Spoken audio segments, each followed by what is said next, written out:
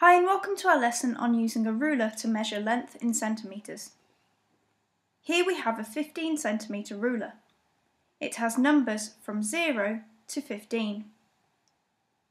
It measures the length of objects in centimetres, which we write as cm. The distance between each number is 1 centimetre.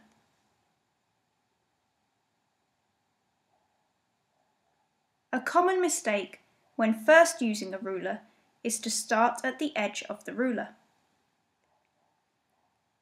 We need to make sure that when we measure an object, we start at 0. From here, we measure the distance along the ruler. For example, here we have a pencil sharpener. We want to measure the distance across its base. So we start at its edge on the left-hand side and line up the ruler at 0. From here, we measure across to its other side.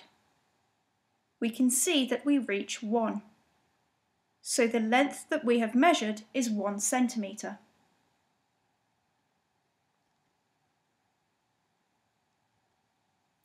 Here we have an eraser. We want to measure its length. So we line up the 0 of the ruler here. Reading along from 0, we can see that we reach 4. So the length is 4 centimetres.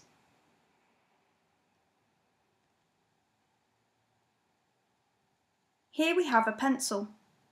We want to measure its length. We begin by lining up the 0 of the ruler here. Then from 0, we read along the ruler. We reach 14. So the length of the pencil is 14 centimetres.